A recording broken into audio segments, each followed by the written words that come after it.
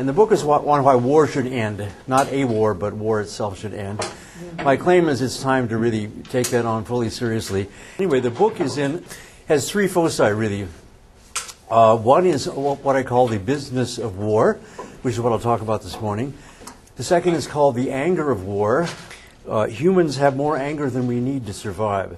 Just as we have more sexuality than we need to survive, we also have more anger than we need to survive. I'm calling it excess anger. It could also be called in a more Marxist way surplus anger. But we do have more anger than we need. And in all societies, anger arises naturally from intimate situations, work, family, school, whatever. That's one form of anger. I claim there's a second form. I call it personal anger. Second form of anger I call social anger, which is the anger that comes from hating war, racism, sexism, homophobia, whatever. And I try to work on some of what these kinds of anger are about. The third section of this part of the book is called the masculinity of war. And I claim that the ultimate expression of normative masculinity is the warrior. And the warrior is a man, who, although there are women now too, the women who do it copying the male model, actually. There's no woman model for warrior that I can see. And the male warrior is someone who is resolute, strong, tough, heartless if called upon, and absolutely deferential to authority. Right? So that's what the book is about. Then the second part of the book goes into the business of peace, the anger of peace, and the masculinity of peace. So I'm going to talk about the business end of it now, but I want to just read two paragraphs here that encapsulate one part of what I'm driving at. Consider that at this very moment, $13 billion is being spent in our country, this is in the United States, of course, on building 3 nuclear submarines. It is understood by everyone involved in their construction that they will never be used, that they are not meant to be used, and that we already have more nuclear submarines than we need even to fight a war that could destroy the world. There's no submarine threat to us or any other major war threat coming from anywhere. Hyman Rickover, the admiral who created the nuclear submarine program, said at the end of his career that there was never need for more than 1 nuclear submarine anyway. We had 40. That all the nuclear missiles on just one of them would be adequate to destroy many countries, possibly even the entire planet. There is no way we need in any conceivable way another nuclear submarine, let alone 3. Nor do we need to spend hundreds of billions of dollars on fighter planes that will almost certainly never be used. The F-35 fighter now underway is to cost $113 million per plane. The military plans to buy 2,450 of these for a total cost of about $376 billion, or about half what the Pentagon budget is this year. How does anyone figure how many such planes need to be in the U.S. military arsenal?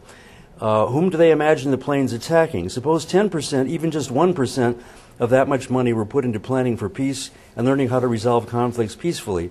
All that is possible right now, but moving in that direction would mean admitting that peace is cheaper and more attractive than war, and that war is becoming outmoded, and that it would be no longer necessary or moral to let investors make money off producing and selling the tools of mass murder. So we're talking about war material as a good part of what the business involvement in war is. Marx wrote over 100 years ago that capitalism is the first and only economic system invented by humans that is more efficient than it needs to be. And the surplus productivity, which is inevitable in that system, has to go somewhere. It can go to war, it can go to armaments, as Marx said it would. And we know now, and it was not foreseeable in Marx's time, it also goes to consumerism. One can make ever greater numbers of things that people don't need or even want until it's hammered on them, and so on. But I want to talk about the war part. War is partly a way of keeping an economic system going. That is, we put money into making stuff, making lots and lots of stuff. The stuff doesn't have to be used.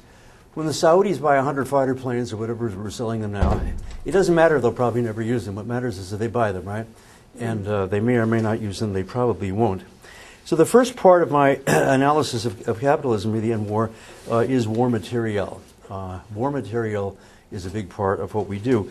The defense industry, many years ago, figured it would be clever and successful to make sure there were major defense installations in every state of the country. So every congressperson, every senator has something at stake in keeping that stuff going. Even Teddy Kennedy, even the great Teddy Kennedy from my state of Massachusetts, wanted to make sure we had defense industries going because they keep people employed, all right? My argument in the book is making typewriters would also keep people employed, as would horses, as would buggies for horses, and telegraph systems. But we don't need those anymore. We don't need them anymore, and we don't make them anymore. But we do make this. Anyway, so the first part then is the business in the business of war is war material. The second part is something which is fairly new in the history of war, I think, which is the reconstruction of what has been destroyed. We all know about Halliburton and Bechtel and so on and so forth. The money is made rebuilding what you have just destroyed. It's not in this context, but in other contexts, somebody has defined capitalism. He says it works this way. At night, somebody goes around breaking your windows, and in the morning they come by and sell you glass. Okay? And it does, right? At night, we go around breaking their windows. In the morning, we sell them glass. Now, what happens is then that more and more companies, this accelerated under Bush II, of course, make vast amounts of money doing the reconstruction in the country that has been destroyed. So they make money destroying and they make money rebuilding, and it's a pretty good system if the whole point is to make money. Now what happens in reconstruction that most people don't know is that most of it is a fraud. Most of it is totally a fraud. I'll just quote a few pieces here from my book, in fact. It must be understood not only that much federal money has gone to private contractors like Halliburton that make great profits at the public's expense, but also that much of what is produced is not satisfactory by any stretch of anyone's imagination. Studies show that the three major companies were paid to rebuild were left into shambles, and that many power plants, telephone exchanges, and sewage and sanitation systems which were to be repaired or replaced by the big three companies, Halliburton, Bechtel, and KBR, were either not repaired at all or were fixed so badly as to be unusable. Halliburton itself spent $40 million searching for weapons of mass destruction. None, of course, were found. It is clear that the point of these contracts is not to rebuild Iraq so much as to make money for the contractors. As with much of our economic system, money for the sake of money takes precedence over quality, integrity, and even fulfillment of contract obligations. In one class action suit, Joshua Eller, a civilian who worked for the U.S. Air Force in 2006 at the Balad Air Force Base northeast of Baghdad, alleges that KBR supplied U.S. forces with food that was expired, spoiled, rotten, or contaminated, and with water that was not safe to drink. But my claim is that Shadi is still with us, in fact. That Shadi is what the reconstruction is about. It doesn't matter whether anything works, and it doesn't matter whether a hospital that's rebuilt is rebuilt adequately, properly, or anything else. So the point is that huge fortunes are made off reconstruction as well as off making war material. The third part of my argument, which I can't do anything with because I can't find any data on it, is that banks make money off war. Banks loan money to corporations that make things for war, okay? There is a book from many years ago called The Crime and Punishment of I.G. Farben, which shows the American involvement in this. And in fact, I used to show a movie years ago in a class where there was documentary footage of the Nazi government decorating with medals officials of Ford and General Motors for helping to reindustrialize Germany so that the war was possible. Okay, and the fourth part of my little shtick on the business and war is, of course, that war serves the purposes of business, right? That corporations play a gigantic role in setting foreign policy. It's kind of eerie, I think, to read, as we do endlessly, about the Iraq War, and the oil issue is barely mentioned, anywhere. It's foreign policy this, or it's foreign policy that, or it's Obama's cowardice. Pardon? Somebody? Oh. But this doesn't need to be developed. That we all know that corporations play a large role in helping design and maintain our foreign policy. And of course, it can now be argued that governments are there, at least governments like that of the United States, to help keep businesses doing what they want. I mean, it's unclear whether the government serves the business serves the government, or what the relationship is. But we know. Anyway, so that's kind of the idea of how business is involved in war. And what I'm trying to suggest in the section I call the business of peace is how we can at least begin rethinking the whole issue of business and war and restructuring the whole damn relationship. I suggest an analogy with federal supports for farmers. Farmers are paid not to grow food. You know that? Right. They're paid not to grow food, all right? And it works, he's a big farmer, here's the money, just don't grow the food. I'm suggesting we pay arms manufacturers not to make arms. The whole point is the profit, right?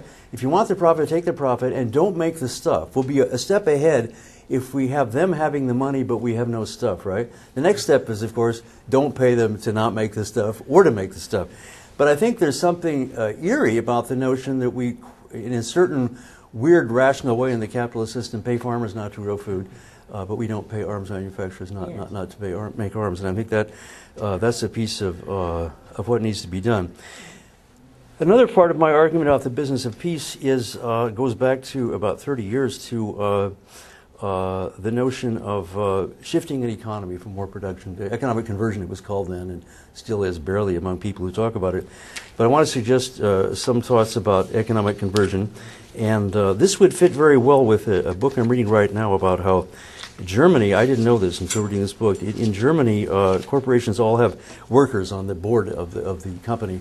And by law, they have to be 50% of them. And it's quite interesting. I mean, German business is doing quite well, although we're told it's not. It turns out it really quite is. In any event, yeah, this goes back to the 70s in Britain, where a company named Lucas Aerospace Industry. Pardon? You know the case. Yeah. Lucas employed 18,000 workers at 15 plants throughout England. It produced combat aircraft for Britain and the Stingray missile for NATO. Nearly half its business was military-related, mostly in making warplanes, but it also manufactured medical apparatuses. When the news came that the government intended to purchase no more military planes from Lucas, the company's workers offered a proposal that would save the company and also their jobs. You get the details here. It's extraordinary. During 2 years of discussion and planning, unionized engineers, technicians, line workers, and secretaries reviewed the equipment and labor skills available at Lucas sites and argued that military production was not a desirable way to use them. Market research suggested that manufacturing medical equipment like kidney dialysis machines would allow Lucas to continue to employ its workforce and would produce something that the workers and other staff would feel better about than the military material they'd been making. The plan also included proposals for designing and manufacturing artificial limb control systems, aids for the blind, a vehicle that would allow children suffering from spina bifida to move around, and improved life support systems for ambulances. The plan suggested focusing on using renewable resources for energy and more efficient ways to conserve and use energy. Proposals included making cheap heat pumps for use in homes, solar cells and fuel cells, this is in the 70s, and windmills and other alternative forms of energy. The plans also included developing lightweight, efficient public transportation systems that would work on both rails and roads, an auto engine much like the hybrid designs used recently, and braking systems. Proposals included undersea exploration machinery and remote control technology. The plan went further than these many intriguing recommendations. It also questioned the wisdom of manufacturing war machinery that steered money and inventiveness away from their potential uses for meeting real human needs and desires.